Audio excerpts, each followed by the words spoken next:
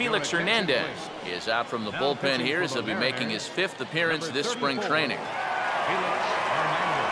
Jose Abreu will lead things off here in the home half of the 4th. Leading off the 4th for the White Sox, first baseman Jose Abreu.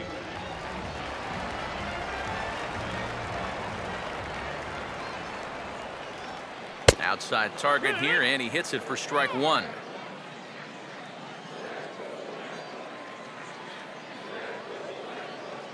Missed low and inside with it, 1-1. That's a pitch you really have to learn to take against a guy like this.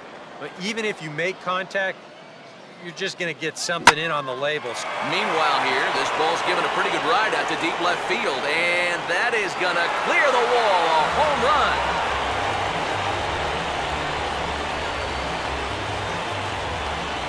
A solo shot here to left, and the White Sox have cut the deficit to 3-2 now.